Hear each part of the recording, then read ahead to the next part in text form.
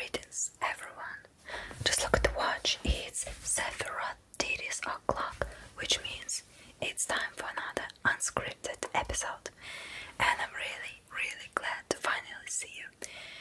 And today I prepared for you something really sleep-inducing, which is nerd talk. I wanted to tell you about some hobby of mine which started as a necessity for this channel and ended up being a real passion of mine, and that is 3D printing. But before we get to the main topic, here's something for you.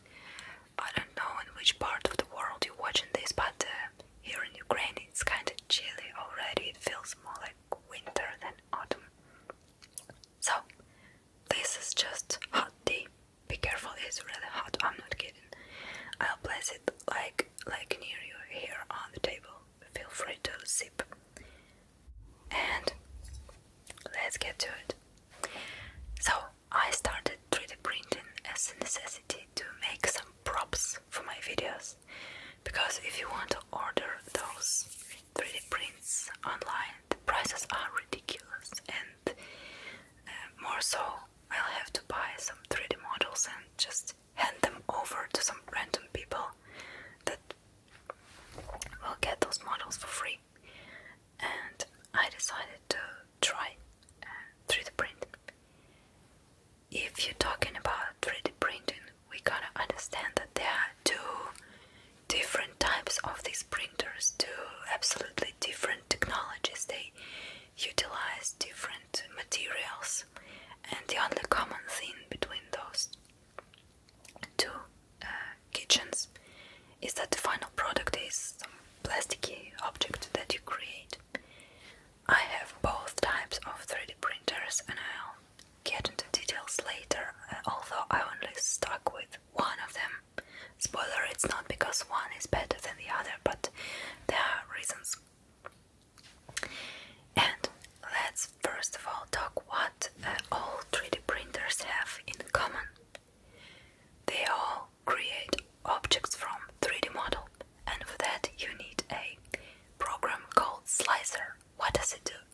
Basically, it takes 3D model that is just mesh consisting of polygons, vertices, all that stuff, and the code slices it into very thin layers. I know, like you're slicing bread into thin, or like an MRI slices the screenshots of your brain or whatever part of the body you're scanning.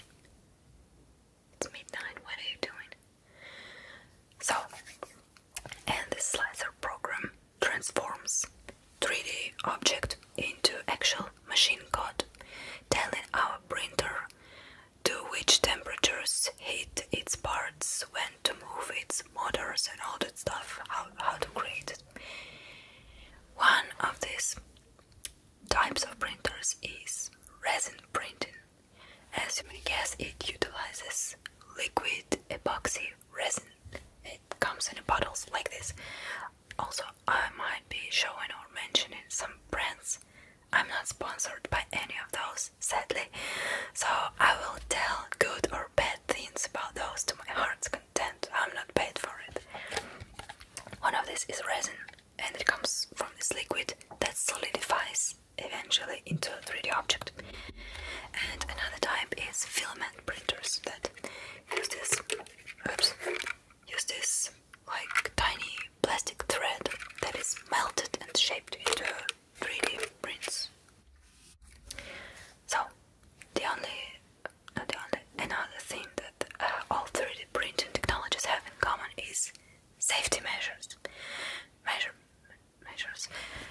Because no matter what internet or manufacturers try to tell you, none of the materials are completely safe. Some of them may stink less, be less toxic in a short run, but all of those materials are not too good to inhale. So it's not a good idea to keep a 3D printer on your bedside stand, or maybe on your desk where you're sitting all day near it. This may cause harm to your health, so if you're maybe considering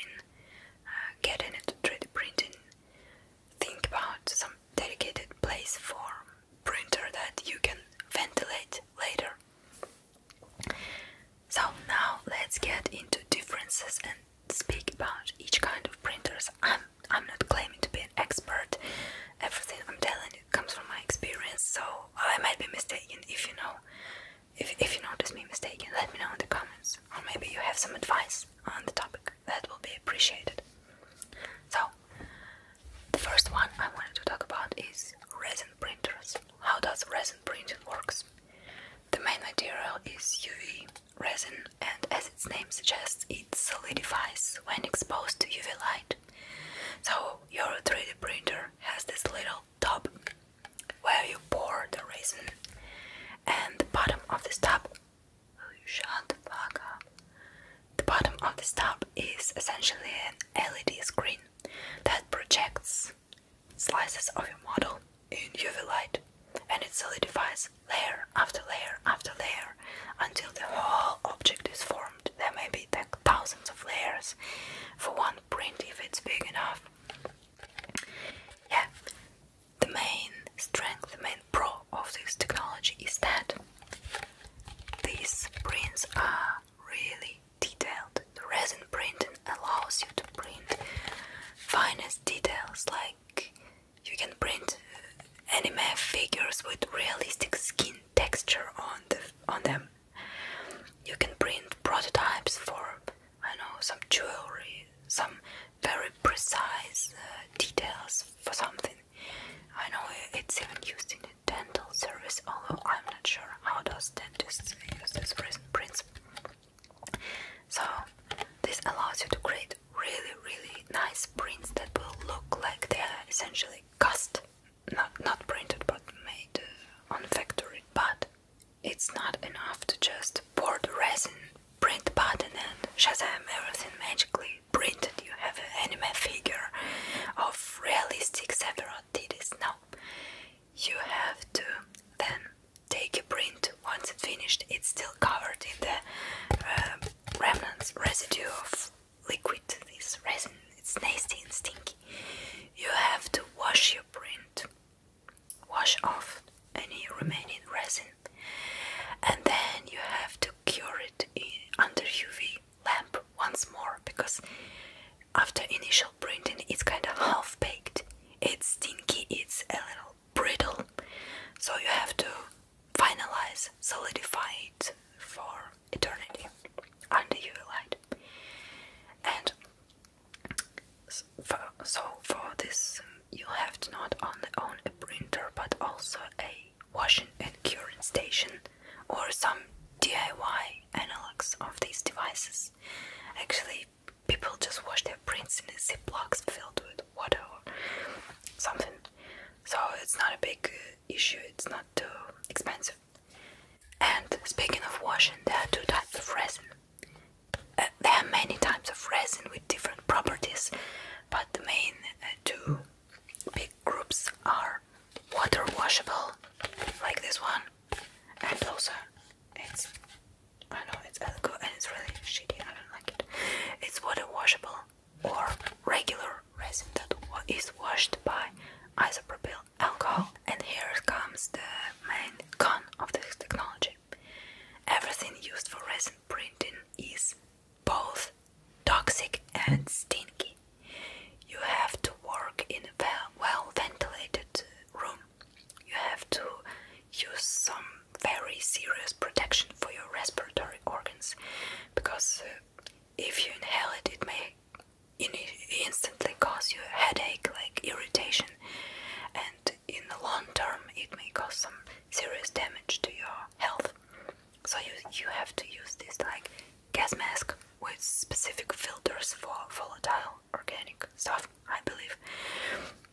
You have to use protection glasses, because if even tiniest drop of this thing will get into your eye, this is the end of the world, I promise you. So, and it can happen really easily, like you take some plastic detail, you try to detach it from printed parts, and it springs and shoots resin into your face. So yeah, you have to take your safety really seriously. And it's so stinky and toxic that doing this on your balcony or in your living room, in your kitchen, is a terrible idea. Trust me, I did this on my balcony and I had to stop, and now my printer just is back in the box and it waits for better days. Because it's really hard to get rid of the smell and toxic fumes of the resin, because even the tiniest drop left somewhere on your tools or maybe on your printer parts will emit this enormous stench. Even if it's water washable, it gives you nothing, because water washable only means that you won't have to own a big, bottle of isopropyl alcohol, but it's still toxic, it's still harmful, okay? So ideally you have to have like a basement, maybe separate workshop, you work in your garage, where can you ventilate everything very thoroughly. Because I tried to print on my balcony and I thought, like, what can go wrong? I will just lock the door, print everything, ventilate my balcony, and then it is done. And it not. The stench didn't go away for like 2 days, and all these 2 days I had terrible headache. I cleaned everything. I double checked every molecule of this resin. I got rid of it, and still it stinks from somewhere. I don't get it. So it was a really terrible idea. But if you can afford some dedicated space, you can print miniatures. You can print, by the way, miniatures. Tabletop game manufacturers are really butt hurting right now, because 3D printing in the tabletop gaming community is thriving. Many creators create these models that you can just buy and print your own proxies, like almost looking like Space Marines, but with a little bit of difference. But they still look amazing, and this is so much cheaper than buying the plastic from shop. That their butts are on fire because of this whole 3D printing stuff. So you can print figures, you can print some details maybe for something you're creating. And there are many kinds of resin. Water washable is easier to wash because you can just use tap water. But the things made from this resin are more brittle. So if you drop your print from the height of your own hands, consider it broken. And that pretty much covers my knowledge on the topic. Now let's talk about second type of 3D printers, and that is FDM printers, or filament printing. For material, it uses this plasticky thread that is basically melted inside of your printer. It is loaded in a very tiny, teeny nozzle, almost like hot glue gun, but much smaller and much more precise. And then it is pooped through this nozzle, and it solidifies right in the air. It doesn't need UV light, it doesn't need any post-processing. Once it's printed, it is done. It doesn't smell, it is complete product. And this tiny nozzle, like a 3D pen, maybe you saw 3D pens, maybe you have kids and they have 3D pen, I know. So this nozzle basically draws every layer sliced of your model until one layer stacked on another forms a complete 3D printed thingy. And the main pro of this technology is that the plastic is much cheaper.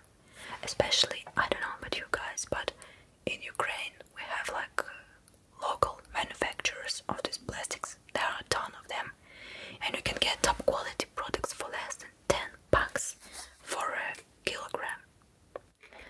So I don't know how much it is in pounds or whatever. So it's really cheap, and it's not so toxic and not so stinky as resin. So essentially you can't place a printer in your kitchen, close the door, make a print, then ventilate it like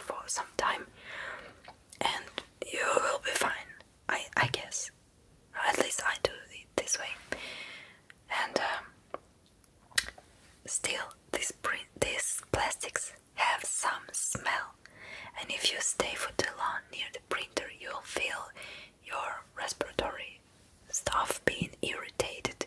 So it's not good to sit near the working printer anyway.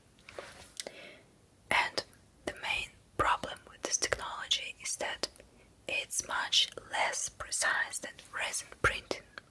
The layers are much thicker, so no matter how hard you try, the complete object will have these tiny lines visible from layers.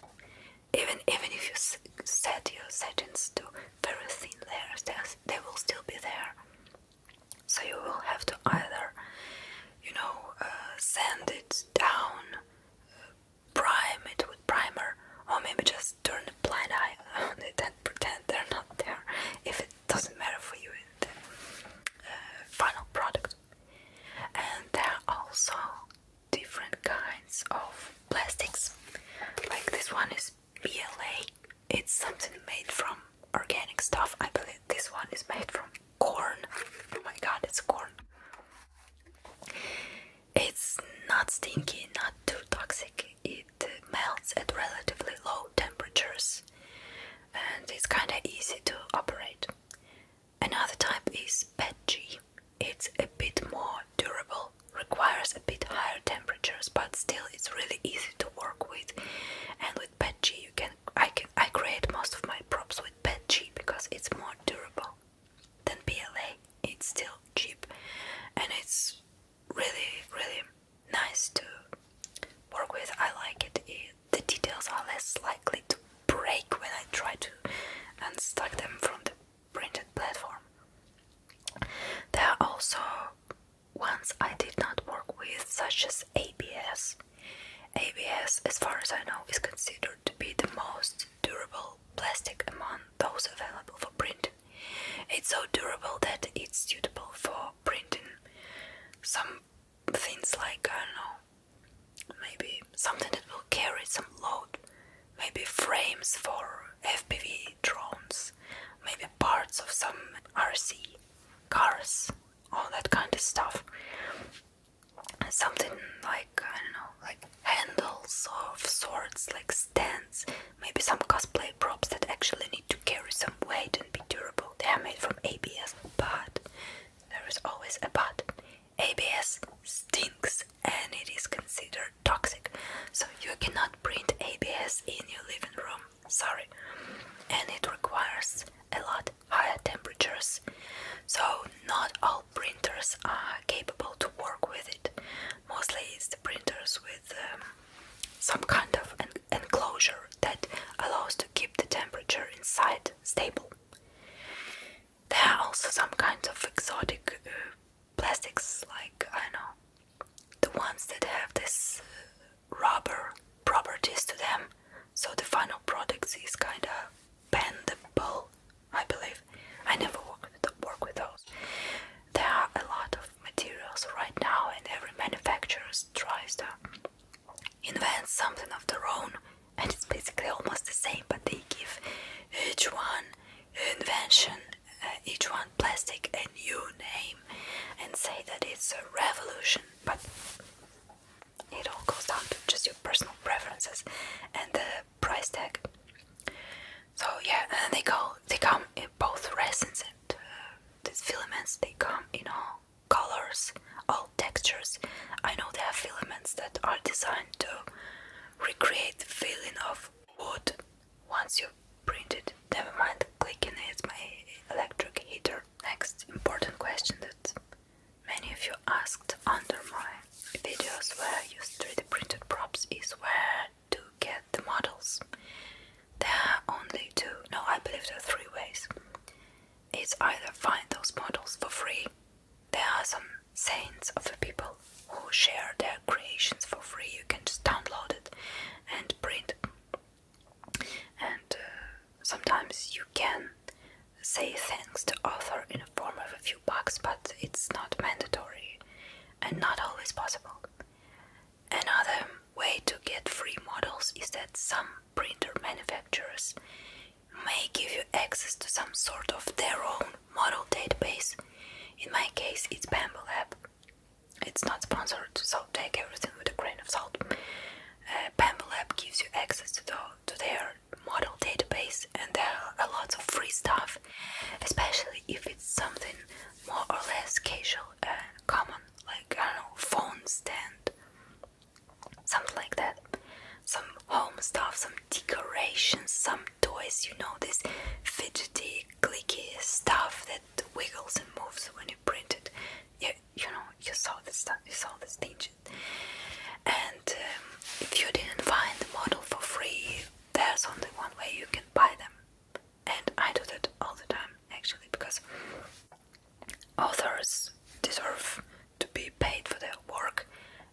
because they save me a lot of time by modeling these props. So you can spend from maybe a few to a few dozens of dollars for a model and just buy it and print it, and this is it. No other way around. There are ways around, but I don't want to talk about them, and I don't use them because I also do some 3D modeling in my line of day work, and I really hate the piracy. It really makes my butt burn. So yeah, don't be an asshole. Buy models from others and say thanks to them. Since I mentioned the brand of printer I use, I might say a few words about those I had experience with. My first printer was Enter from Creality, and I may be biased a bit. I know many people get great results with these printers and don't have any problems, but my relationships with this printer were complicated. It started acting up right out of the box, and it damaged itself, damaged the build plate by malfunctioning. And Creality's support was really helpful by not even understanding what my issue is, although I sent them like photos and the whole essay about what's going on. They only kindly asked me to let them know if the problem stops, so they can send me a new build plate instead of damaged. But the fact that the printer was malfunctioning went completely above them. So I sold it. I managed to find a way to fix it, and I sold it for cheap, and I didn't miss it a single day. And then I switched to Bamboo Lab, and they are really reasonably priced, and they are of excellent quality, for me at least, because this is a solution for someone lazy like me who doesn't want to get into all the calibration and manual adjustment stuff. They just work right off the box. You do the minimal assembly like shown in the tiny manual book, and you start printing and you forget about it. Maybe you lubricate some moving parts once in a while. The printer will kindly remind you to do so. And I know there are many other great brands. I didn't have any experience with them because I stuck with Bamboo. I know they're also popular in the West, Prusa, but here in Ukraine they are not really common, and although I could order one online, it will be a real pain in the ass to find spare parts to it, so I didn't even try. If you have some experience with other brands, let me know. How did it go? If you find a common language with Enter, how did you do it? And this is it. If you're into 3D printing and you have something to add, you're welcome in the comments.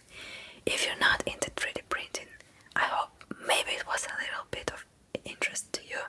Maybe I encouraged, if you were thinking about the hobby, maybe I'll encourage you to actually go on and try it and print something and enjoy the process. It's really entertaining. And that's it. Thanks for having me today. I wish you very, very, very pleasant, sweet dreams if you're going to sleep. If not, I wish you the greatest day ahead without any issues like I had with the Enter. And we'll see each other real soon in the next episode of Roleplay ASMR. Until then, see ya.